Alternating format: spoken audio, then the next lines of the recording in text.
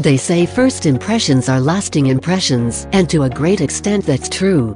Every human being has an attention time span, which averages about 8 seconds today, while 15 years back it was 15 seconds. What this means is, when you are meeting a person for the first time, he or she decide to pay attention to you or not, within the first 8 seconds of you introducing yourself. Therefore your introduction has to be succinct and meaningful to the person. The way you can construct your introduction to remain meaningful and engaging is built on the 30-second elevator pitch. By definition, an elevator pitch is a brief, persuasive speech that you use to spark interest in what your organization does. You can also use it to create interest in a project, idea or product, or in yourself. A good elevator pitch should last no longer than a short elevator ride of 20 to 30 seconds, hence the name. It should be interesting, memorable and succinct. It also needs to explain what makes you, or your organization, product or idea, unique.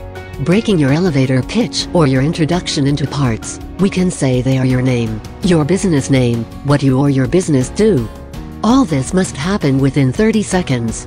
Therefore the time breakdown should be something like, Level 1, name and what you do should be 8 seconds or less. Level 2, a slightly lengthier description of your USP can be around 15 seconds. Level 3, importance of what you do to the industry or person can be another 5-7 seconds, ending in an open-ended question. Stating your name is a no-brainer, and so we will not dwell on that. What is critical is, to state what you, or your business do, in a manner which will engage the listener. You need to ask yourself, what do you want your audience to remember most about you? For example, say you work for a company named Product, which is a digital antivirus company and is a unique laptop protection business model. You could say, I am Shannon Shaw and I work as the marketing manager of Product. We believe in annihilating the virus from the root so your business can breathe freely. This statement, less than 8 seconds when spoken, and is bound to evoke interest, because we are all living in COVID times, with masks and vaccinations. You can also use this structure for yourself, say in an interview.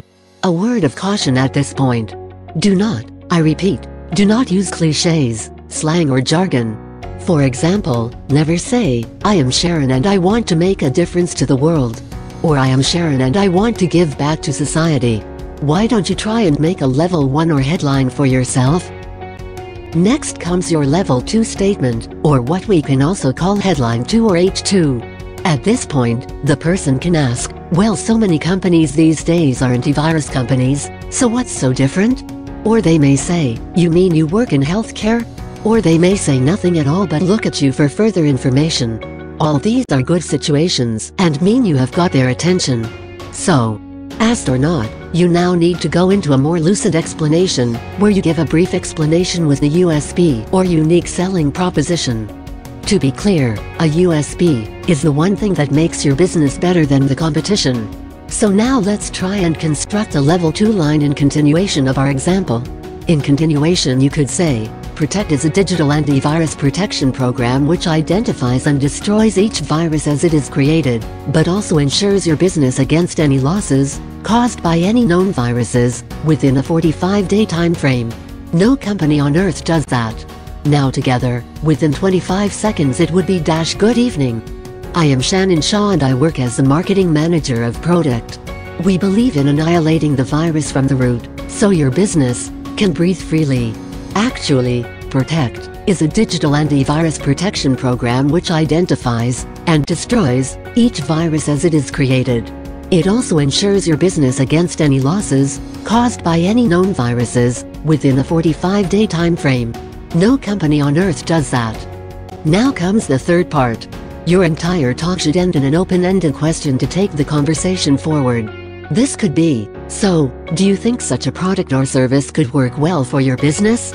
Ending with an open-ended question will prompt the audience to comment or get into a conversation, and that is what you want. You can now talk about what you want at length. Be succinct and to the point, or you will lose your audience, even at this stage.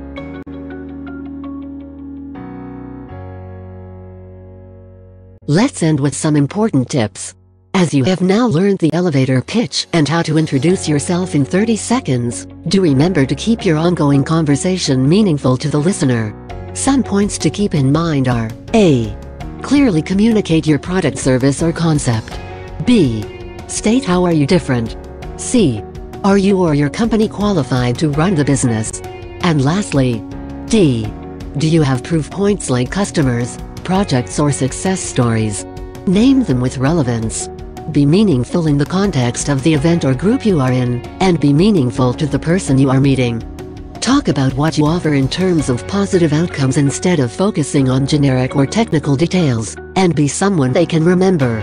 Be proud and positive in your approach. Thank you for learning about the 30 Seconds to Success. Goodbye and good luck.